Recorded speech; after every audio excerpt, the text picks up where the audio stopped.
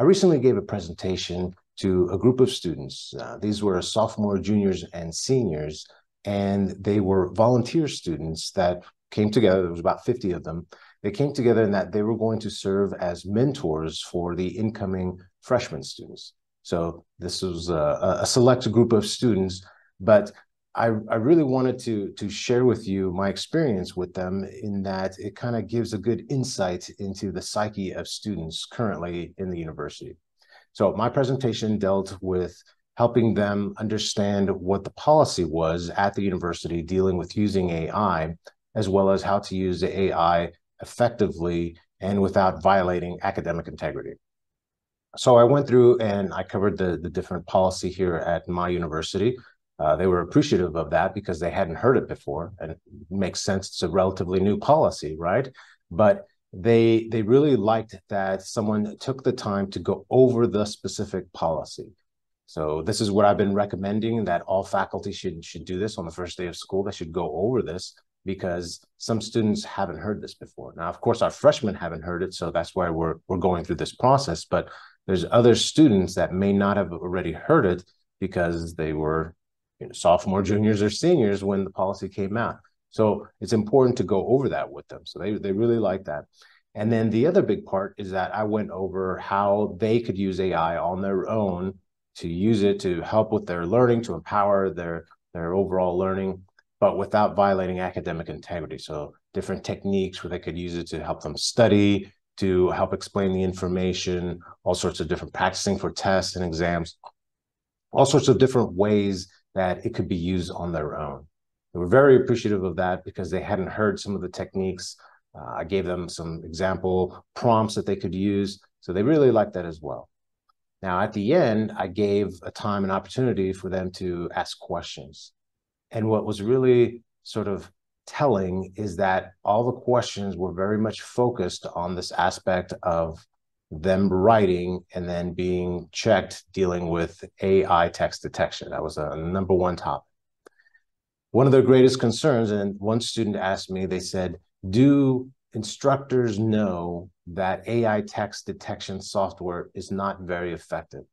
He gave an example that he did some writing, and then he personally took it and put it through several different AI text detectors, ChatGPT 0, a couple of different ones. And he said that it all came back positive, meaning that AI wrote it, right? It was detecting that AI wrote it.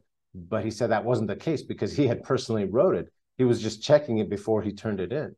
So he was very concerned, right? And of course, he brought the results, and when he turned it in, he showed it to the instructor. But he was very worried that this was happening and that maybe lots of different instructors were thinking that they could just use these types of softwares, but it doesn't work very well. So I told him, I said, yes, I do know that. And I've been expressing that to faculty as much as I can, that, hey, it's not very effective. Turnitin is a little bit more effective, but still not 100%. And of course, the big thing is that it gives a lot of false positives, especially to students that have English as a secondary or an additional language. And at the university I work at, that's a majority of them. So that's a key thing that they were concerned about. And several of them raised this concern.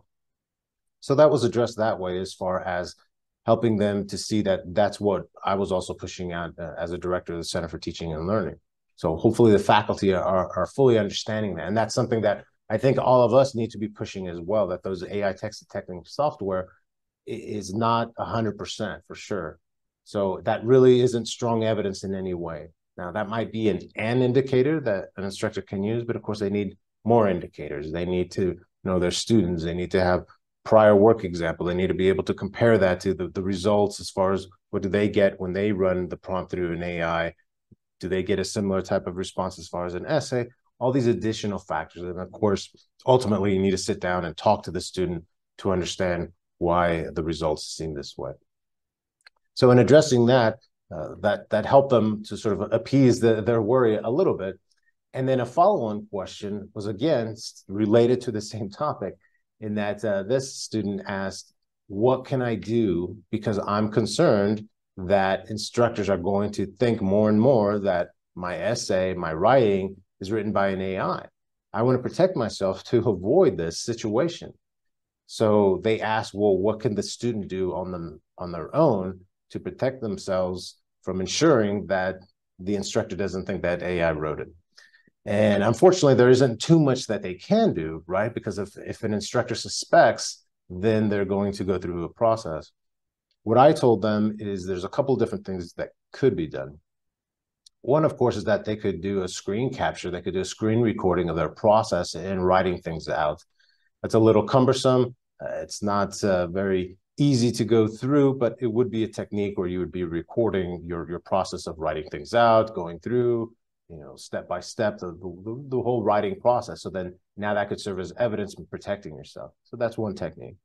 The other technique that I recommended is I said that you should use track changes. So use track changes within your overall writing. So within Microsoft Word or even within Google Docs, there's a history technique that you could use where it's basically tracking your changes, having multiple versions of it, creating a rough draft, even if the instructor, the professor, teacher doesn't require a rough draft, but the fact that you have that rough draft now also serves as another version.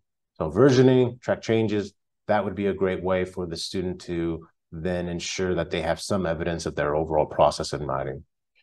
So that would be the technique that I mainly recommended. So it was very interesting sort of to get in there and to see that. So those are some things that I would recommend for all faculty to talk to their students, to address those concerns with them, to make sure you go over policy, the university policy, as well as your own policy within the classroom, as far as what you're doing with AI, what they can expect, what you're expecting from them. And then also to tell them some of the things. I mean, I always recommend that would be one of the things that you do as an instructor is require a rough draft, require track changes so that you can see if you have any concern about their writing, as well as to go over some things to, again, help train them in using AI properly.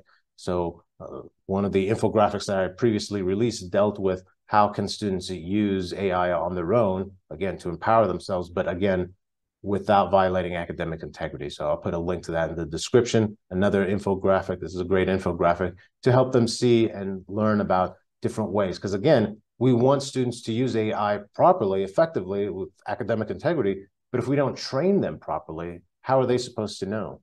So again, it falls upon us. And that's what we're doing, right? We're developing this AI literacy within our students. So we need to continue to do that, continue to develop it within ourselves. And that's what we're doing by watching videos like this, reading books dealing with this. By developing that within ourselves, now we can help to develop that within our students. So again, together as a community of inquiry, community of learning, we can definitely help to address that.